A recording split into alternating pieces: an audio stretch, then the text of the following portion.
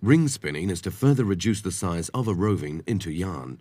The roving is drafted by a drafting system similar to that of a roving frame. Twist is added onto the fibre strand by the ring and traveller system in order to provide the necessary strength to the yarn produced. The standard drafting arrangement of a spinning frame consists of 3 pairs of rollers. The top rolls are held in contact with the bottom rolls by pressure of the weighted arms. The 3 pairs of rolls are positioned in an inclined angle to permit the twist to reach up to the front rolls so that the ends will not break down. Twist is inserted on the yarn by threading the yarn through the traveller, which revolves at high spindle speed on the circular track of the ring. As twist is inserted, it progresses upward through the thread guide to the front roll and gives the fibre ribbon the sufficient strength to withstand the running tension. The yarn produced is wound in layers onto the bobbin by means of the up and down movement of the ring rail.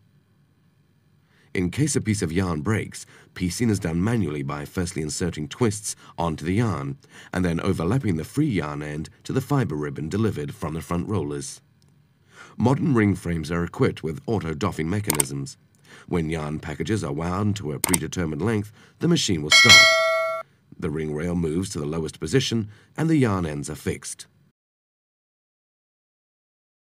The doffing arm rises over the top of the full bobbin and pulls them away from the spindles and replaces them with empty bobbins.